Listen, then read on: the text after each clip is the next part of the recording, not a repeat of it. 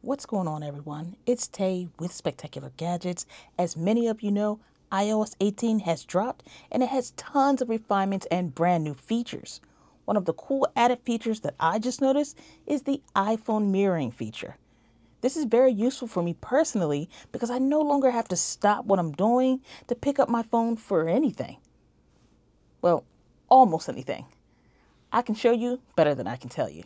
Let's do this!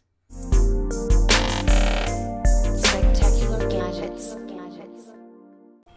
You will want to sit down in front of your Mac device, grab your iPhone. I have the iPhone 15 Pro Max.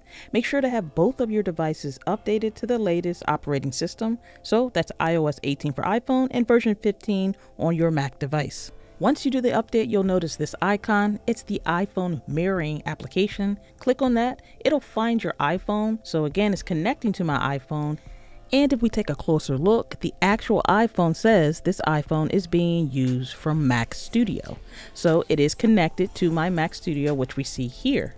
Sometimes you may have to unlock your device in order to get this started. So I'll show you right now. It's trying to connect, but right now it's telling me to unlock the iPhone. So I'm going to have to take the iPhone, enter in my passcode on the iPhone, and once I do that, go back to the Mac and hit connect. Once the application opens, what you'll notice is that the layout on the Mac is the same exact layout that you have on your iPhone, which I find very convenient, so you're not looking around or the system doesn't change it just because you're using a Mac. The next thing I want to show you is you can resize this application. You can move it around anywhere on your screen. You'll be using Command plus, Command minus, and Command 0 to switch the sizing. If I select Command plus, it will increase the size of the application. So this is the largest that you can have the application open. Then if I hit Command minus, that will decrease the size of this application. So right here, I have pressed it. I pressed it one more time, and this is the smallest that you can have the application. Command 0 will put it back to the actual size. You can use this application to surf the phone as you would if you were actually physically holding the device. So I also want to show you that you can do a universal copy from the application to the Mac and vice versa. So let's go ahead and take this article right here about those annoying lantern flies.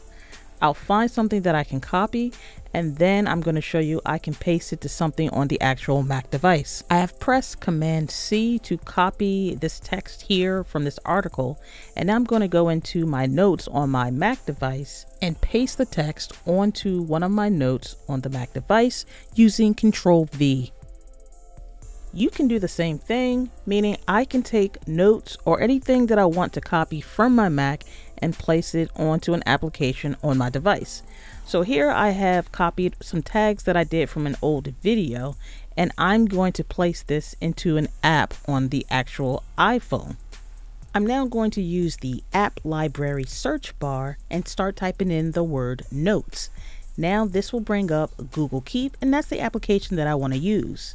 Once in Google Keep, I'm going to go down and select the plus button. This will open up a new note for me. Then I'm going to go over to the Mac and highlight the text that I got from my Notes app. I'm going to select Command C, and then once I'm over to the iPhone mirroring application, just hit Command V, and here it is. Now, as you'll see, this is real-time interaction between your Mac device and your iPhone.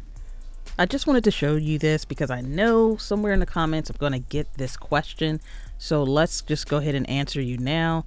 Can you play Call of Duty Mobile using this application? And yeah, you can kind of. You can play it, but your controls are limited unless someone knows. If you do know, put it down in the comments if you can use something else. Because basically you're just going to be using your mouse to control everything. But on a side note, this is pretty nice because while I'm doing all of this stuff on my Mac, my phone stays on the lock screen and no one has any idea that I'm actually really using my device. So yeah, don't get this confused with screen mirroring. That's a little bit different.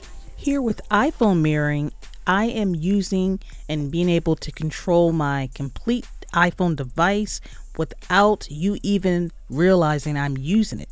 When you use screen mirroring, you actually have to control the iPhone screen and then display it onto another device. So therefore, everyone can see that you know what you're doing, what it is on your screen, and everything.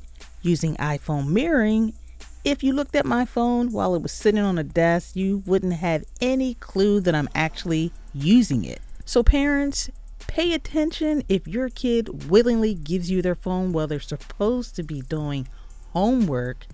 You might want to kind of peek over the shoulder.